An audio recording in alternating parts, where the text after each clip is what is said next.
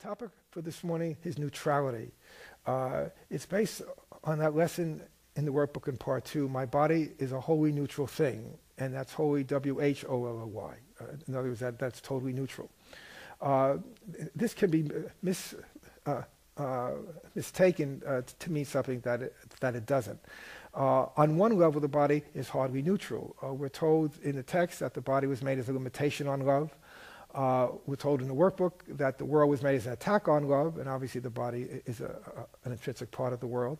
Those are hardly neutral thoughts, to establish a limitation when God's love is limitless, and to make up a world and a body that's an attack on God can hardly be thought of as neutral. However, once the world is here, and once we are born into bodies, the body then becomes neutral insofar as it serves the purpose of either the ego or the Holy Spirit. That's the neutrality. I could choose one or the other.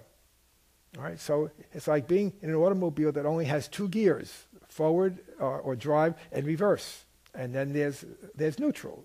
But in this car, namely in the state of the split mind, one can never remain in neutral. We must always choose one or the other.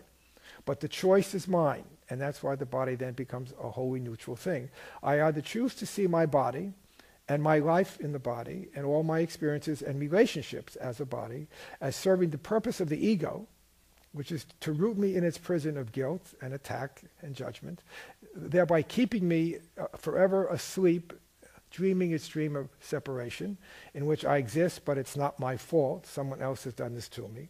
Or I see the body and my various experiences here as living in the body, as serving the purpose of Jesus or the Holy Spirit, whereby the body and my life here becomes a classroom, all right, in which Jesus is my teacher who uses the curriculum, which is my life, my relationships, my body, my personality, my skills, my aptitudes, my deficiencies and inadequacies, uses all of these as an opportunity of teaching me that I am perfect as a son of God.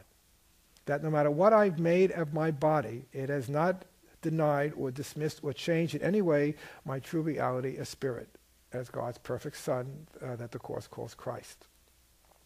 In that sense, it doesn't matter, for example, why things happen to me.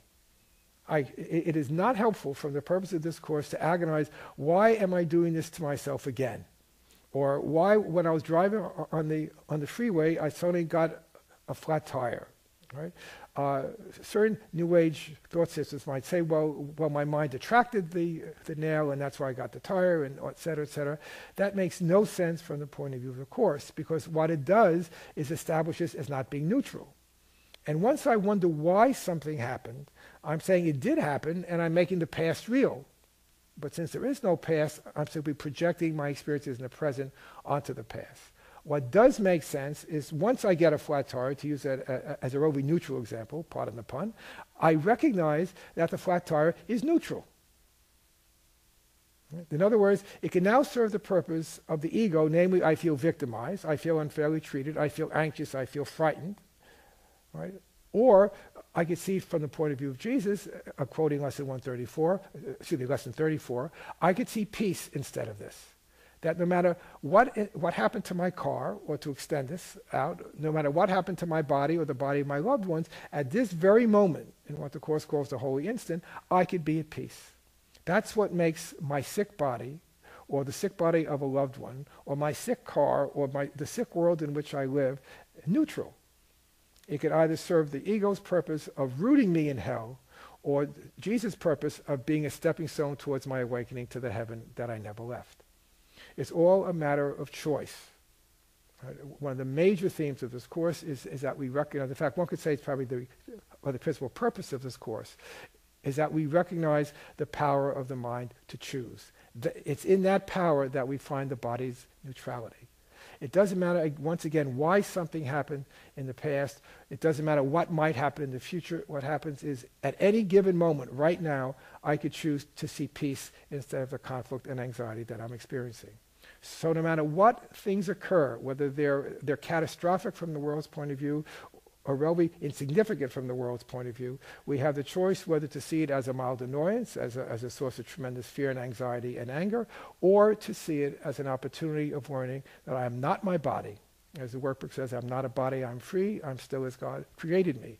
And to use the body as a learning lesson, to see it as my life here as a classroom, is a way that I can really come to understand, recognize, and accept that I am indeed not a body, but I am a mind. And in that awareness, I'm truly made free of anything that might happen to me in the world.